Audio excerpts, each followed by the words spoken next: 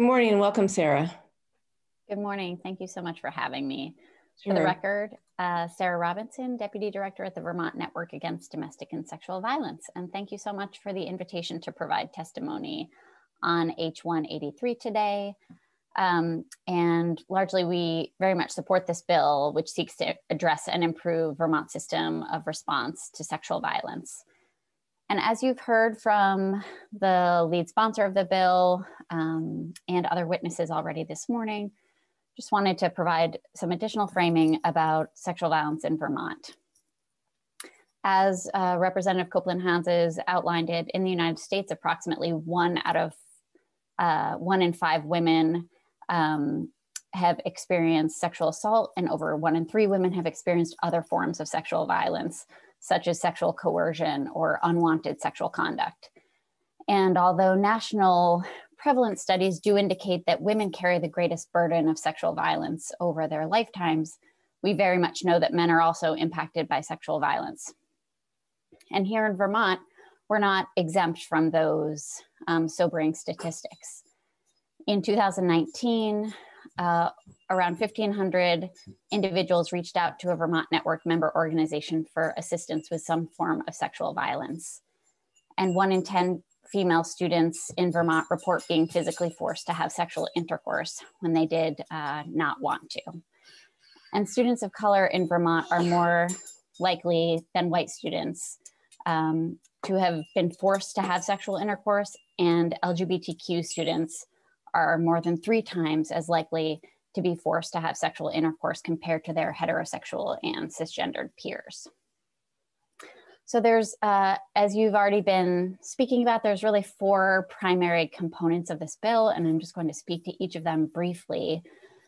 The first is updating and modernizing the consent statute. As understandings of sexual violence in our culture and its impacts have evolved over the past several decades, so too have definitions of consent. And H.183 proposes to really update and modernize Vermont's consent statute to kind of bring it up to evolving cultural mores around consent. And we feel like the language that's proposed in H.183 certainly more accurately captures situations involving drug-facilitated sexual assault and clarifies that lack of verbal and physical resistance, previous dating relationship, the manner of dress of the victim, all of those things do not constitute consent to sexual assault. It also updates the statute as it relates to individuals who are unable to consent to sexual activity due to disability. And I would just note that of significance, Vermonters living with a disability are twice as likely as those without a disability to experience sexual or intimate partner violence. On the data reporting section, we do believe that these general requirements in an annual report to the General Assembly will help support the legal system's response to sexual violence. And as has been mentioned, despite the high prevalence of sexual violence in our culture, sexual assault remains an extremely underreported crime, with nearly 80% of sexual assaults going unreported. And because of this, it's especially important that when a survivor does choose to report a sexual assault, which is a very weighty decision, that the legal system really provides a robust and reliable response. And so ensuring that this data is publicly and transparently available annually will assist in future reform efforts to better target systems improvements and understand how the legal system can best meet the needs of victims. The bill also includes funding to begin an expansion of forensic medical care to primary care or reproductive health care settings. And as Michelle noted, the Vermont Forensic Nursing Program is a statewide program. It trains and supports a cadre of over 100 nurses statewide. And those nurses provide specialized medical care and forensic evidence collection for child, adolescent, and adult victims of sexual assault and domestic violence. And a standardized evidence kit is used to collect and preserve that evidence. And just to give you a sense of what that looks like in 2020, about 320 adults and 67 children were treated by one of these specialized forensic nurses in Vermont. But currently, this care is only available in hospital emergency department settings. So this expansion will help ensure that additional victims and survivors are able to access this care in familiar settings with trusted providers, and that care is really integrated with their broader healthcare needs. And finally, on the Intercollegiate Sexual Violence Prevention Council, the establishment of such a council was a key recommendation of the Legislative Task Force on Campus Sexual Harm, and I did submit to the committee the final report of that very time-limited legislative task force that did exist several years ago. But this council will serve to really coordinate and innovate responses to sexual violence across campuses in Vermont. And 1 in 5 female students and just over 1 in 5 transgender students are assaulted on college campuses. And sexual violence within these institutions is especially complex. And that really is due to issues related to student privacy, Title IX proceedings, and variable law enforcement involvement in campus sexual assaults. And so the Intercollegiate Sexual Violence Prevention Council that's proposed in the language would assist in really ensuring that these responses and prevention efforts on campuses across Vermont are coordinated, and that resources and best practices are shared across large and small private and public institutions.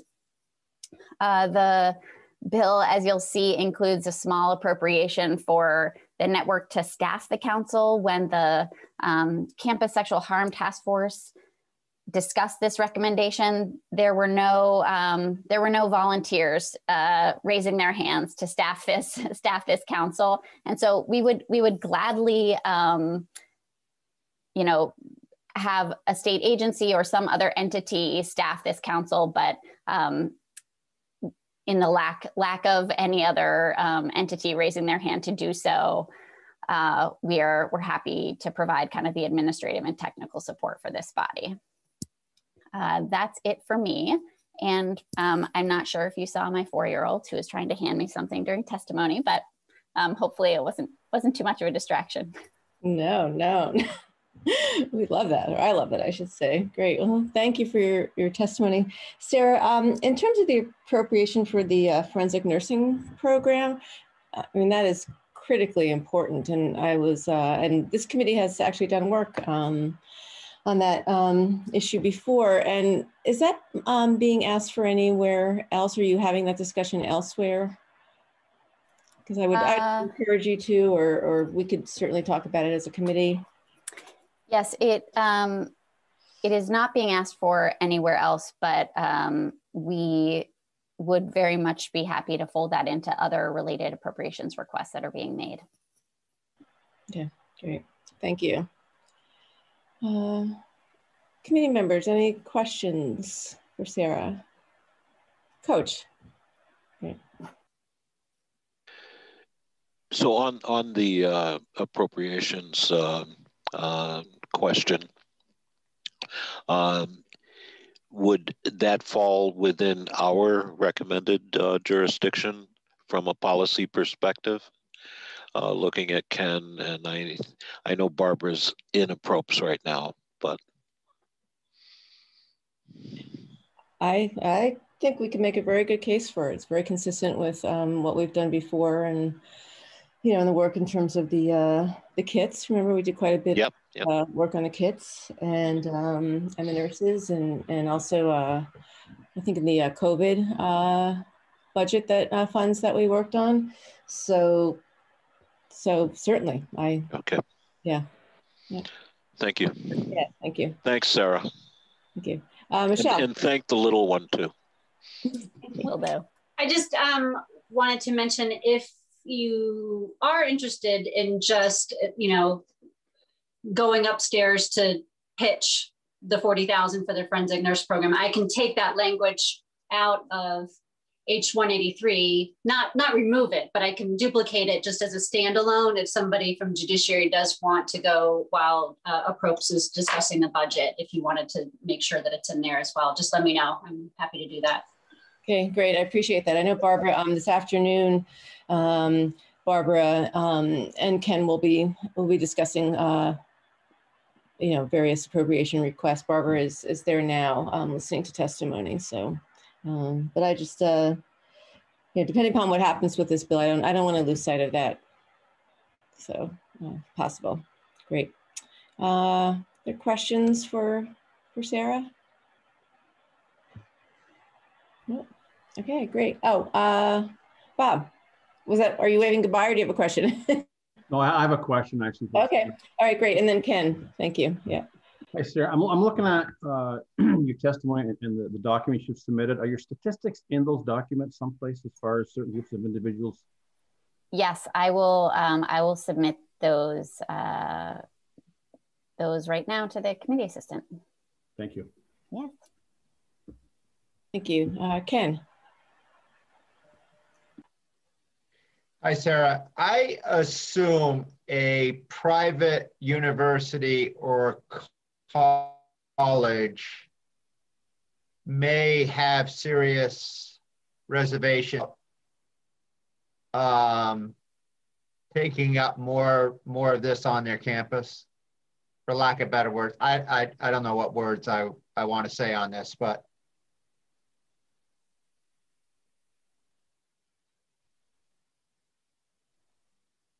did I freeze? Yeah, you did. Do you hear anything?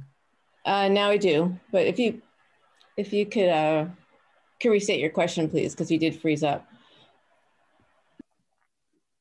I would assume that private universities and colleges probably will be reluctant to take up more of or to monitor this situation more closely. Is that maybe a fair statement? No, I really think that that varies across institution and how institutions take this up. I wouldn't necessarily, in my experience, I don't think there is one particular way public versus private institutions take this up. I would say that all institutions of higher education have similar requirements in terms of upholding the rights of their students to access education. And part of that is the Title IX process that is part of higher education across institutions, whether they be public or private. So I don't necessarily see a distinction between the way that public versus private institutions take this up, other than institutions that tend to be highly resourced are perhaps able to dedicate additional staff time and resources to this, and institutions that don't have as many resources, there's often people wearing multiple hats that are addressing sexual violence. I guess I should re-say that. I guess the state college programs and stuff like that, where they're under more watch of government. That's all.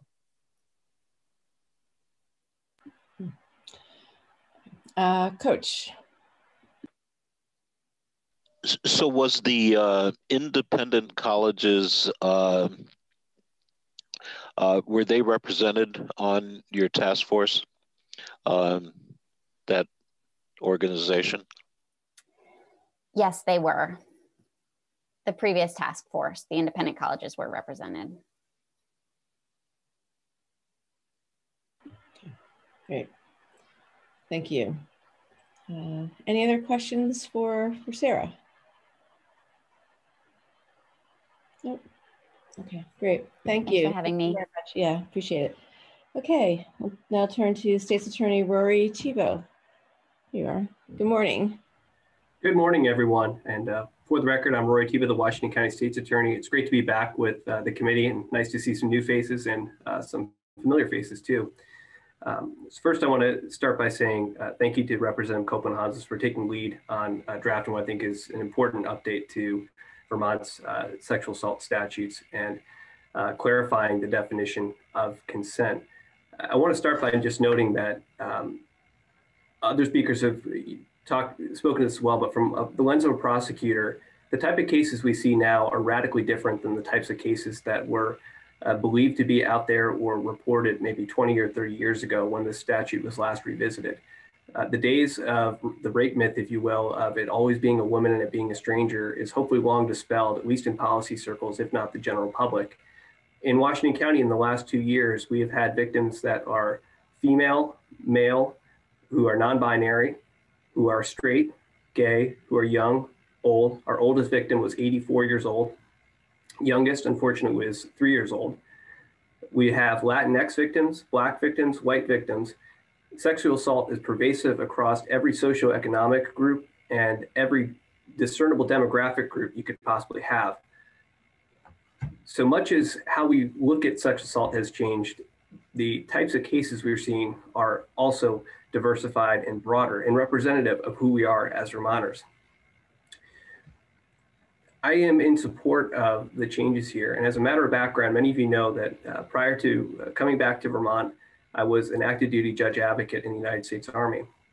Through that, I lived through what one could call the military sexual assault crisis.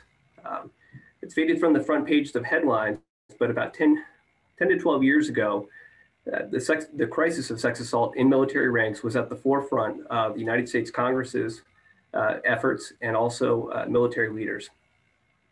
In 2007, the modern federal statute redefining sexual assault, abuse of sexual contact, among other offenses, was enacted by the United States Congress. Thereafter, the Uniform Code of Military Justice was updated in 2008, 2012, and 2016. Suffice to say, the definitions that are being adopted here with respect to substantial impairment of an individual due to alcohol, among others, the definition for consent, closely mirrors the developments that have taken place when the federal system and military system modernized their statutes. So unlike other changes where Vermont has gone it alone or been blazing a trail, this is a case where we may be lagging a little bit behind some other jurisdictions. But that has its benefits.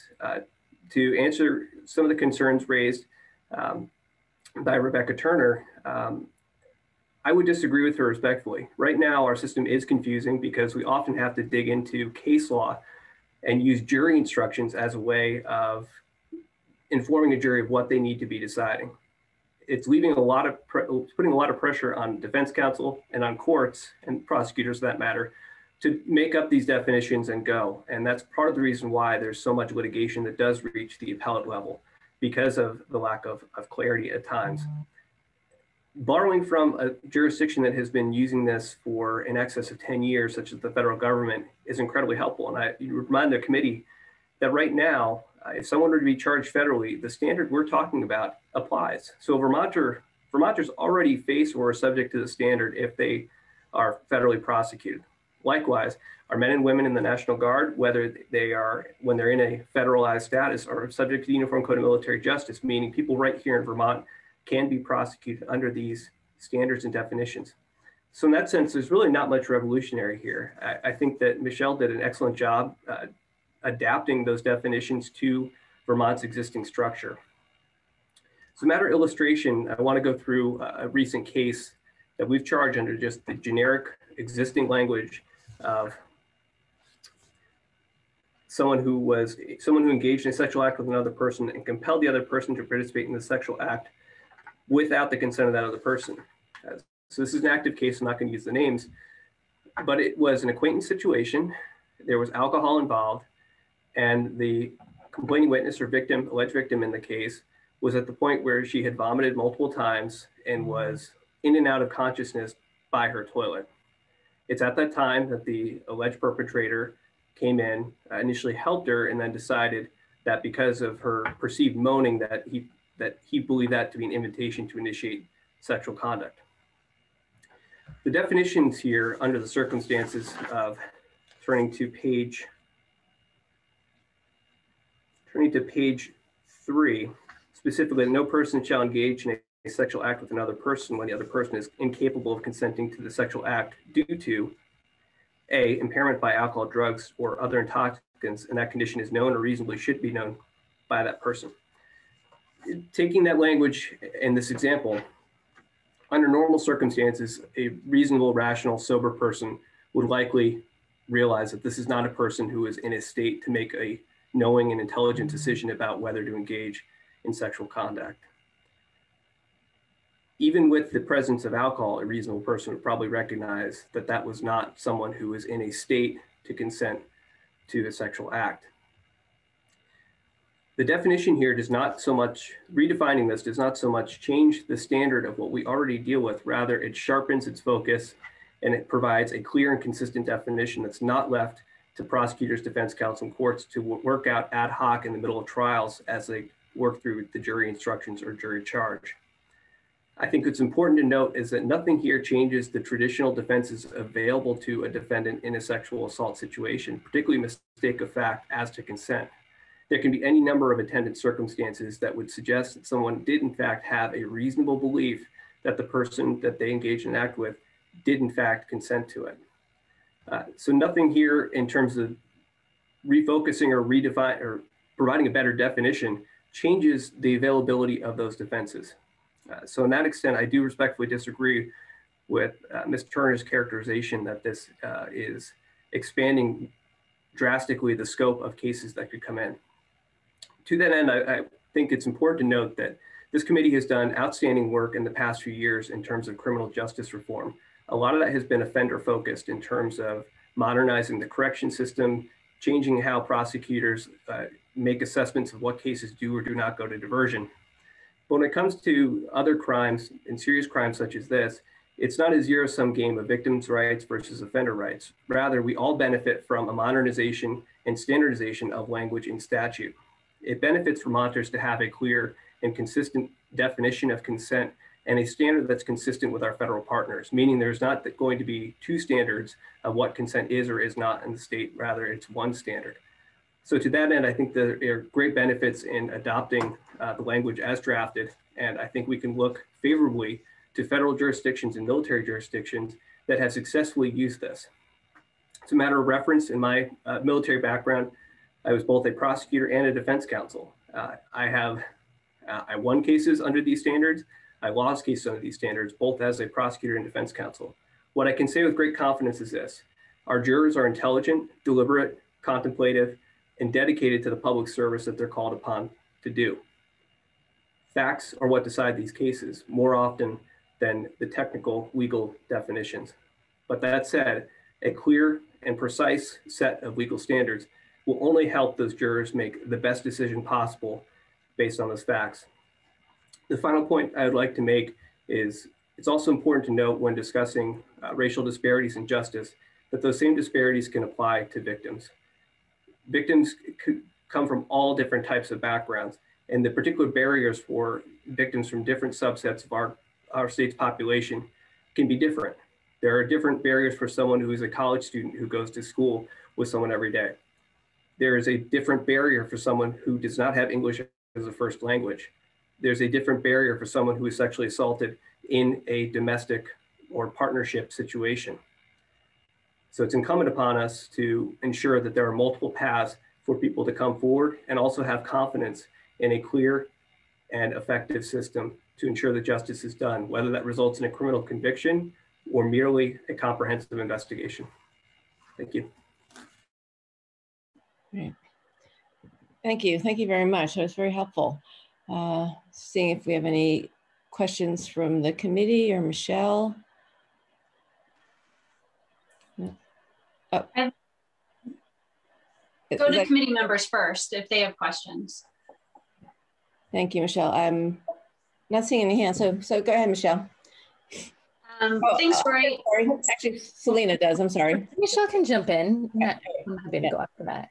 Okay, go ahead. Yeah. I don't mean to scoop anyway. I was just, thanks for that, Roy. I appreciate it. I was wondering if you could talk a little bit about the questions that Will and Bob had earlier around how you navigate the cases where you do have both the actor and the alleged victim impaired to some degree with regard to, with intoxicants, or you have a situation where maybe the actor has a disability that may affect their ability to assess whether or not there's really consent or not. So I thought maybe you could share some of your experience in that and help us understand a little more about that. Yeah, so I'll actually return to my military days. Of a lot of our cases were, a military barracks isn't that dissimilar from a college campus in terms of you have a lot of 18 to 24-year-olds. There's frequently a large amount of alcohol and a lot of blowing off steam for some military sites when you come back from the field. On a college campus, it's after an exam or maybe after a sporting event or something else. It was not uncommon to see situations where the alleged offender and the alleged victim were both under the influence of alcohol. That being said, that's where it comes into play about what is or is not a reasonable mistake of fact.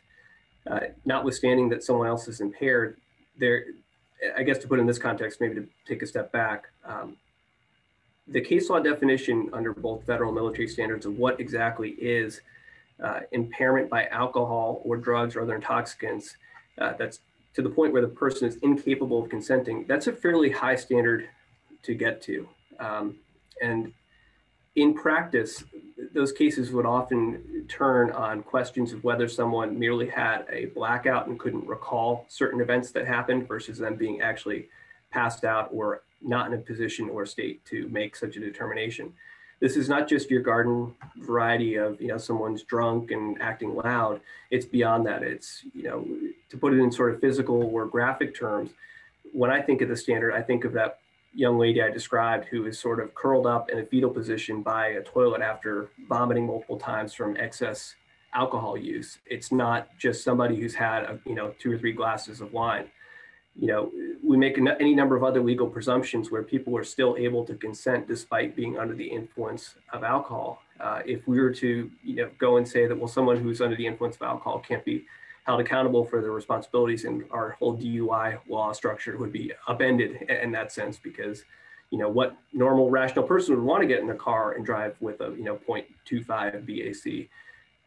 But that's not how it works. So I would harken back and say that the attendant circumstances matter, both in term predominantly focused on what is the actual objective situation of that alleged victim and what facts and information were available to that person. In terms of if someone lacks the capacity or has other barriers to understanding that, the law just generally doesn't look favorably upon cultural variations or differences between what may be acceptable in, say, one country versus another. Rather, it tends to be more neutral, looking at what would someone else standing in that situation, what would a reasonable person, if you will, standing in that situation see. So again, with that example, seeing someone on the ground who's effectively nonverbal and has drank alcohol to excess, that would generally, I think, hopefully the members of the committee and those here today would not be an invitation or a suggestion that that person wanted to engage in sexual activity. Rather, probably the opposite, that they need to abstain from such. All I can say in addition to that is this, that every case that is actually filed or charged, and we talked about this before, that already there's a low reporting rate versus the number of cases that occurs. There's an even lower rate of cases that are accepted for prosecution. And then there's still a lower rate that are actually prosecuted to a conviction. Along the way, there is discretion. And I think you can look that most prosecutors in the state of Vermont we're not rich in resources, and we often have to make very difficult decisions up front about whether it is feasible or not that we can prevail with proving a case beyond a reasonable doubt. So in that sense, the gatekeeping unto itself often does take into account those particularities of a offender's background, history, or mental status at the time of an offense, and likewise, the status of that victim. At the end of the day, we make the best judgment we can about whether to proceed or not to proceed. And even the step further, even if those cases are brought, there's no guarantee of success at trial. And moreover, if there is a conviction, everything you just mentioned would likely be considered or should be considered by the court as evidence in mitigation in terms of rendering a sentence. And certainly the degree of risk for someone deliberately engaging in an act or pre-planning or drugging someone may be different than a situation where a incapacitated individuals taken advantage of. So I hope that helps answer it. It's something that there's an awful lot of both federal and military case law that deals with those questions, and I'd encourage stakeholders to look at that to get some further information as well. Great. Thank you. Celine?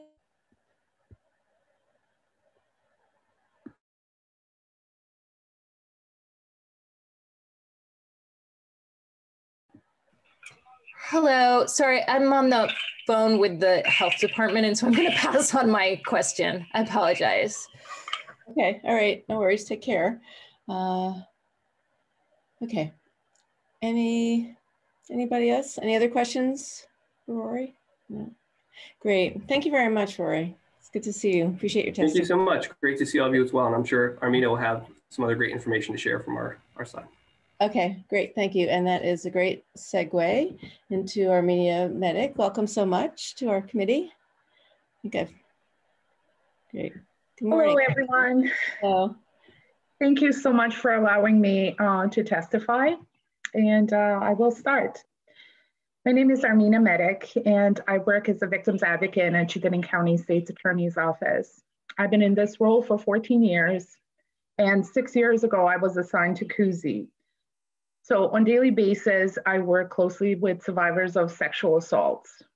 And fear of being ostracized, judged, not being believed, or retaliated against is often the reason why victims don't come forward. Even if they do come forward, they often feel self-doubt, blame, shame, and humiliation. Deciding to come forward, even though you are giving services, you are constantly reminded of it. It means that while you are going through it, the system, you will not have any privacy and that you will be re-traumatized by it. They often feel like they are the ones on trial, since the defense often focuses on victims' behavior. If the victim survivor reports the assault, there is no guarantee that perpetrator is going to be held accountable. Because some of the cases don't meet the burden of proof and the state does not have enough evidence to go forward, the prosecutor and I have to make those dreading phone calls to survivors to let them know that the state will not be able to prosecute because of those reasons. In instances where the charges are brought against the perpetrator, victim survivors are faced by a constant reminder of having to relive the assault. And just because the charges are brought does not mean the case will end in conviction. Defense often in these cases uses as defense to attack the victim's credibility. He said, she said, because we all know these cases often happen behind closed doors. And not to mention incapacitation, level of intoxication, lack of or spotty memory. Long process often leaves victims question if it was even worth reporting it. Even if the result is conviction, there's no guarantee that appeal won't happen. This bill will not solve all of the problems, but it will definitely clarify the law around the consent. It would validate the experiences of survivors that have not come forward, and hopefully encourage the victims who were facing these challenges to come forward. Thank you.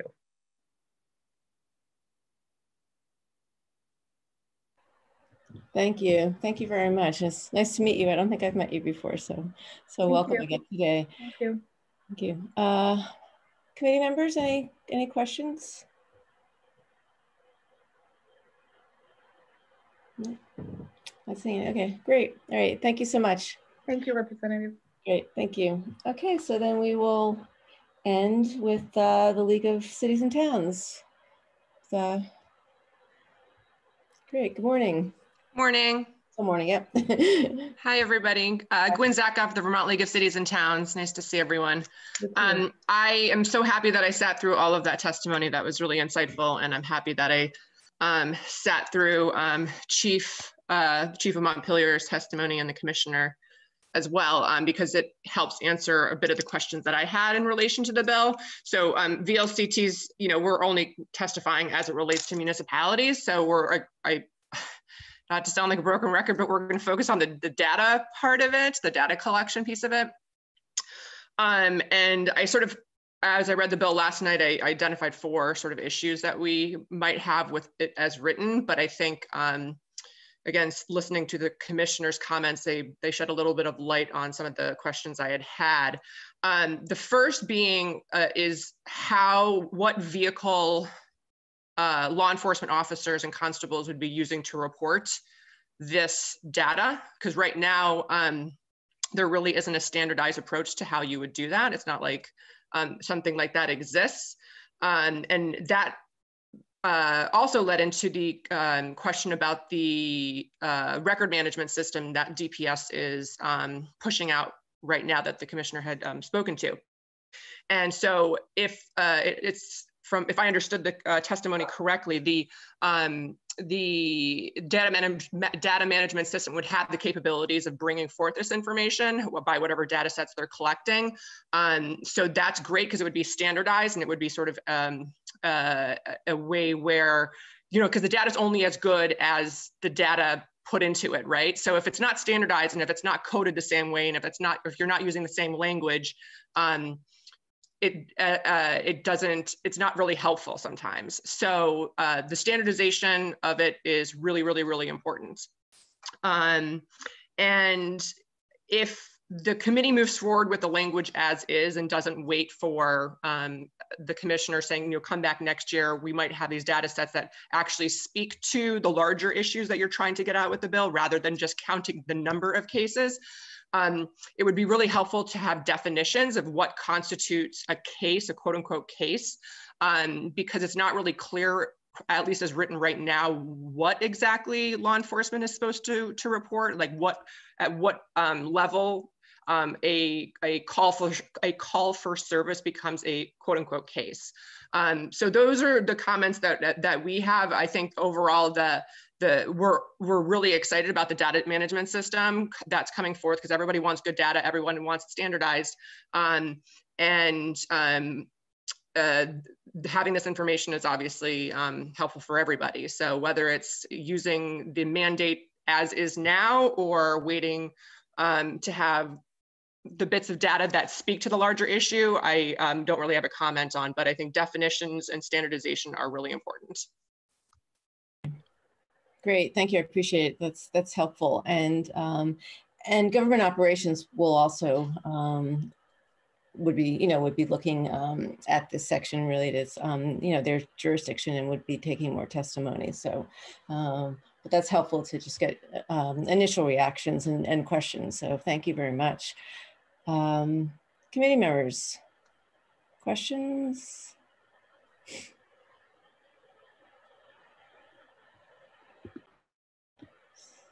Giving people a minute.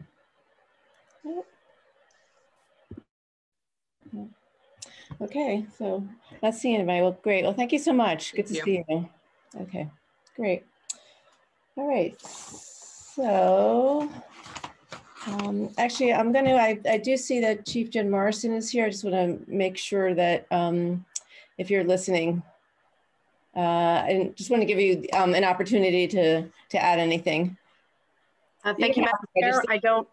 I don't necessarily have anything to offer. For the record, my name is Jennifer Morrison. Sorry about this, I'm moving my screen.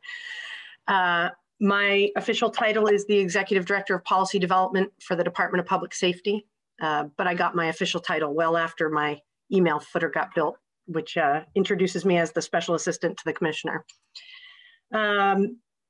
I did want to confirm what Ms. Zakoff said from VLCT, that when the state police transition to Valcor, which is the CAD RMS system currently in use by approximately 45 municipal and sheriff's agencies in the state, that will be a considerable step towards consistency in the fields of data that are put in to the CAD RMS system, and therefore, of course, ensuring consistency to come out. One of the other things that is quite appealing about using Valcor as the CAD RMS system is that as areas become known that we want to take a deeper dive into or collect more data points on, we have a lot more control to build fields of data, as opposed to some of the much larger vendors where even just to create, say, a drop down with new choices to select a condition or a circumstance code could take 6 months and thousands of dollars in programming expenses.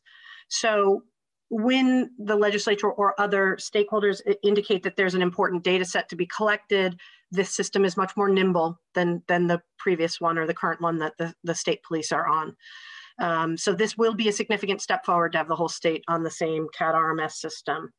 And I did also find all of the testimony enlightening.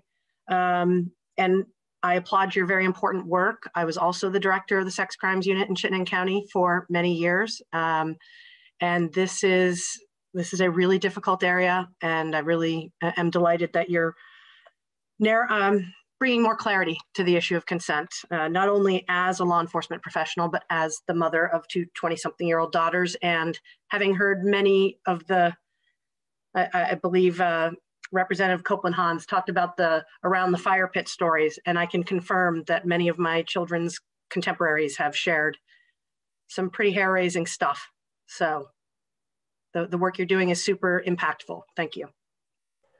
Great, well, thank you, and I appreciate those comments. Well, thank you. Okay, any questions, committee? Anything else? No. Okay, all right, well, great. Then I guess we will adjourn.